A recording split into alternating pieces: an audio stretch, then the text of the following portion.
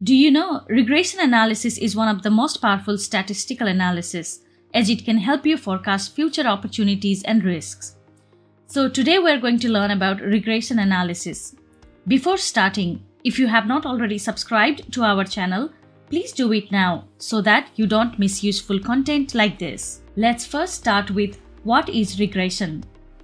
When you conduct a study, you may come across a lot of variables, and you want to know the relationship between those variables. Regression helps you to analyze relationship between those variables.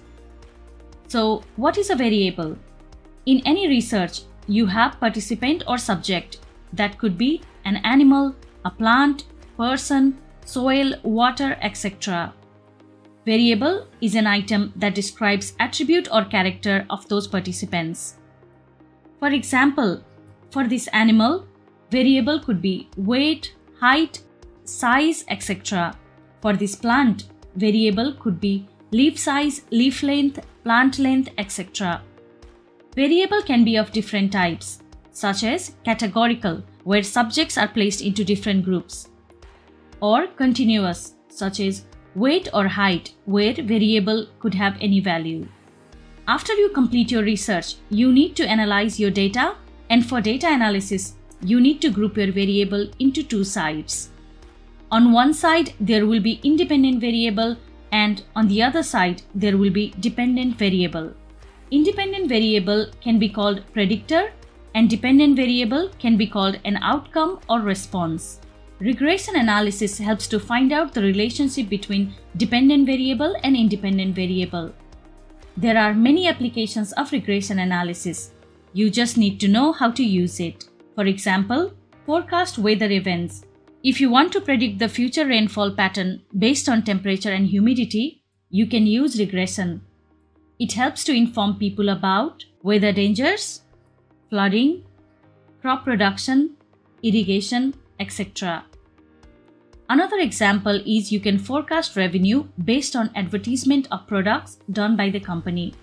It helps to make judgments on how many ads should be run at one time. Regression also helps you find out if your childhood or early life events affect your performance when you are adult or old. Similarly, you can also predict future salary based on your GPA at school or college.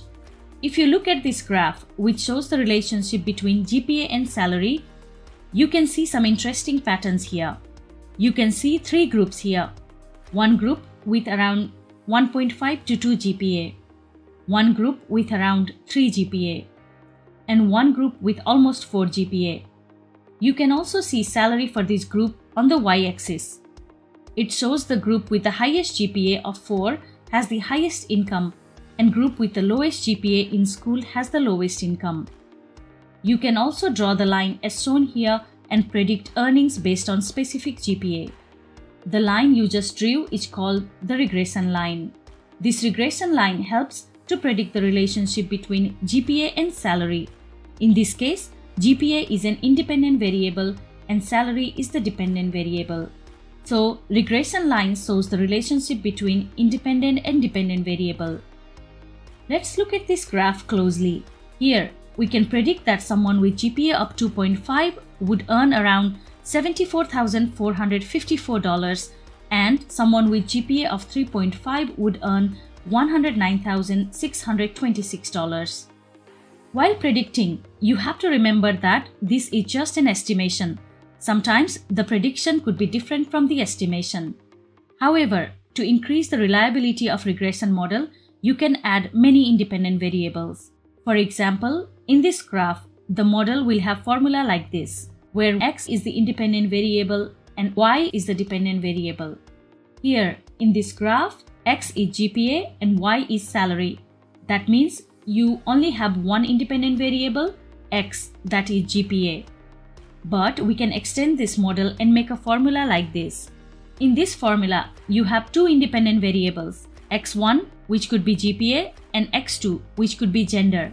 And in the same way, you can add other independent variables such as location, age, family background, and others, making it x3, x4, x5, and so on.